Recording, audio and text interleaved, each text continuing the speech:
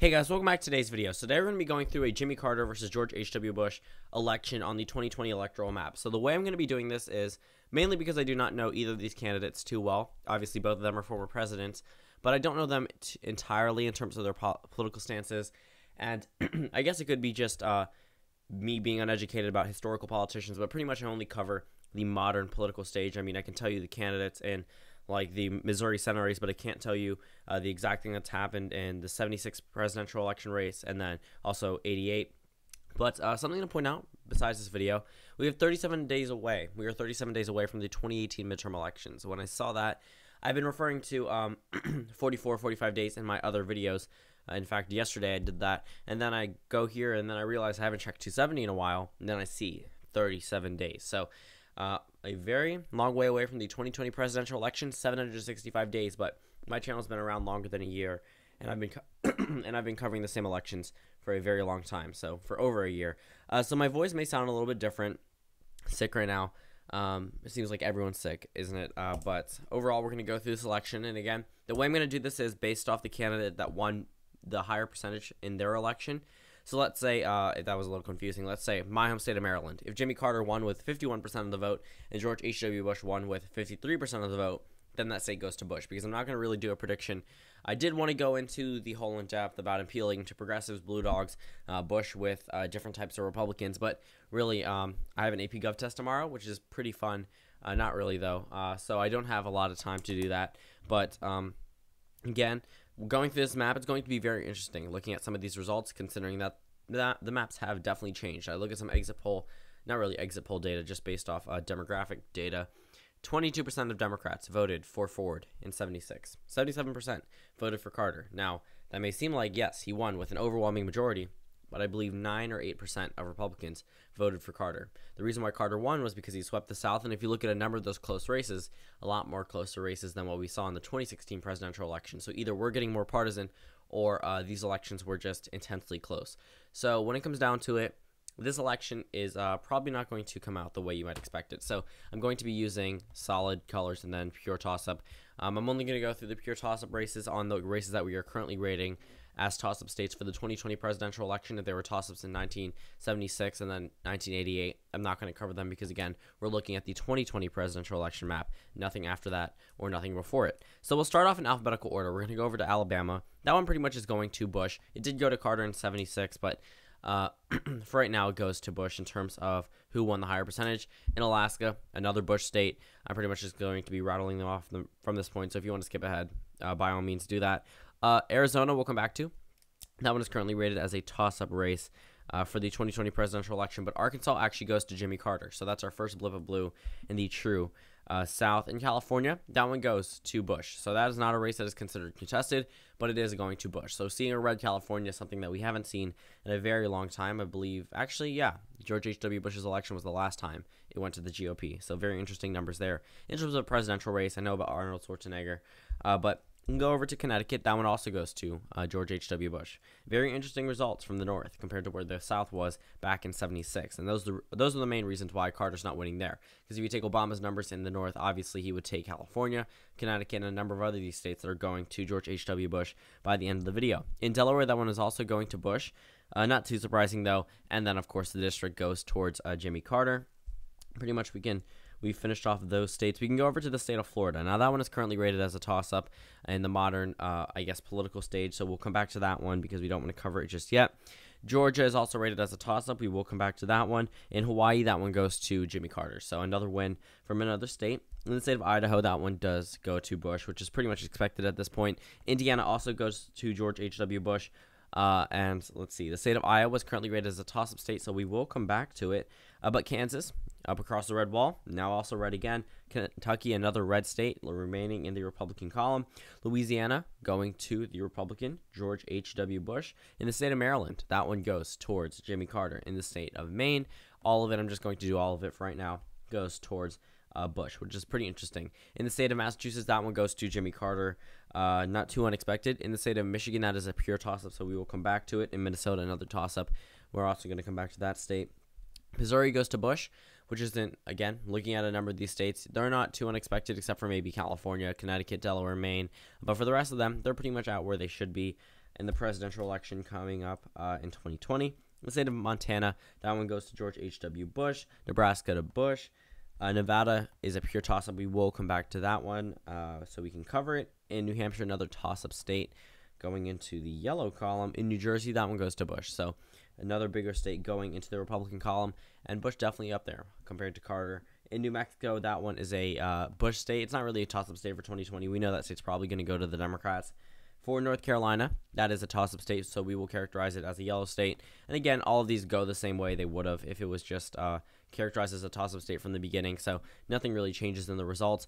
In the state of New York, that one goes to Jimmy Carter, so a big win for Carter compared to what he was losing to before. In North Dakota, that is a H.W. Bush state. In Ohio, a toss-up state, so we will return to it. Oklahoma, of course, going to Bush. Now, this is a weird one. Oregon goes to Jimmy Carter very narrowly. I thought it would be like a blowout for Carter, but actually, no, sorry. Carter does not win in Oregon. Bush wins in Oregon, which is pretty interesting to me. That's what I meant to say. But overall, when we look at these results, again, you're seeing something very different than what we would normally see on a modern political map. We are seeing states like Arkansas, blue, and states like California, red. So something, again, you would never, ever see before is something happening in this type of reality. So obviously this election would never occur in, I guess, what we would call our modern political era.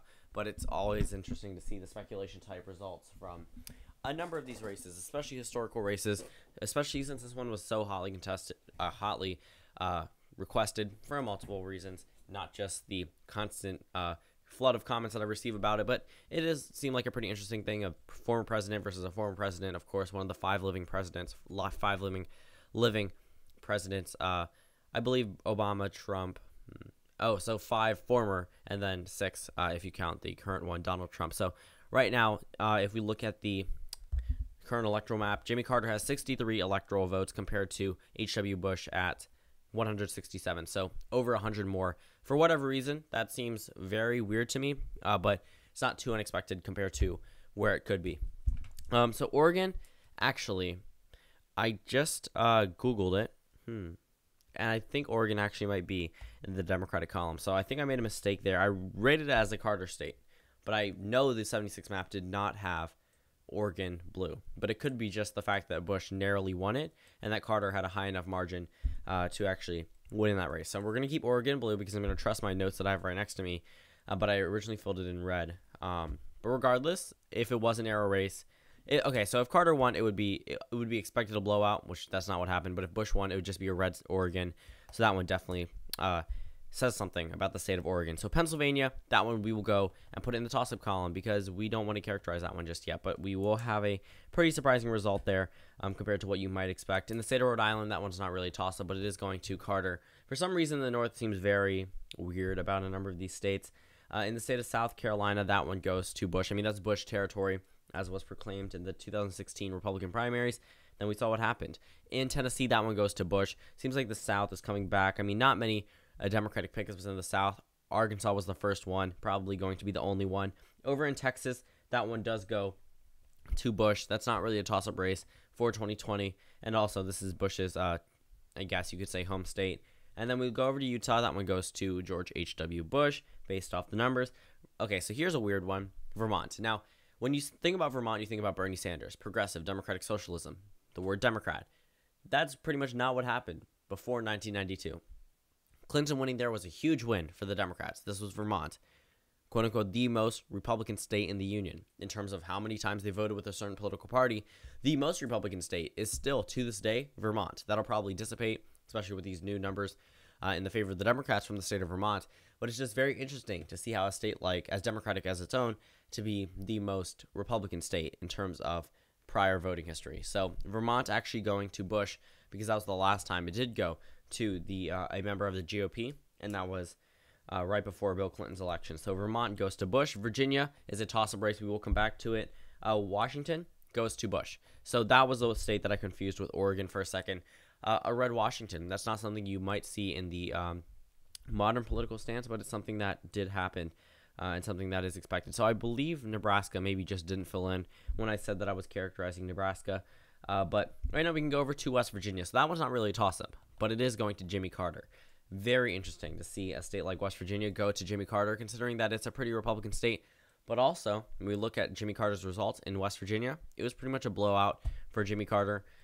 Almost all the Democrats win here. It was a huge win for the GOP in the year 2000 to take back West Virginia because it was so a solid Democratic state. If you remember the 1992 and 1996 calls, if you've ever watched them, they say the solidly Democratic West Virginia going to Bill Clinton, or however they characterize it. They always distinct it as a Democratic state, a solid Democratic state, not just a narrowly Democratic state. So that one flipping in the year 2000 was definitely a big hit to Democrats. If you look at the margins in the 2000 presidential election, it was closer than it is now. Not a 30-point margin by any means, but pretty much in the likely column. Over in the state of Wisconsin, that is a toss-up column, and goes into the toss-up column. We will come back to it. In the state of Wyoming, that one goes to Bush. And that pretty much characterizes all of the races that I did fill in as toss-up races, and then I forgot about the rest of these states by accident. But overall, we just can keep going through the map. In South Dakota, that one goes to George H.W. Bush for obvious reasons. Colorado's a toss-up, so we will come back to it. And in the state of Illinois, that one goes to Bush. Now that effectively makes him the next president of the United States at 270 electoral votes, defeating Jimmy Carter. But we still have a number of states to characterize that are currently rated in the toss-up column, totaling 183 electoral votes. And then the state of Mississippi puts Bush over the 270 mark and puts him at 276 electoral votes. So now we can go back to the toss-up states, and this is pretty much going to say this is going to be a blowout for George H.W. Bush. Arizona goes to George H.W. Bush. In the state of Florida, that one also goes into the GOP column. Georgia goes to Jimmy Carter, which isn't too unexpected. I mean, it's Georgia, his home state. The margins there were phenomenal for him before, definitely. And I believe a couple days ago, he just campaigned for the Democratic nominee in the governor's race there, which probably isn't going to hurt her. Over in Iowa, that state actually goes to Jimmy Carter, so he's officially broken the 100 mark.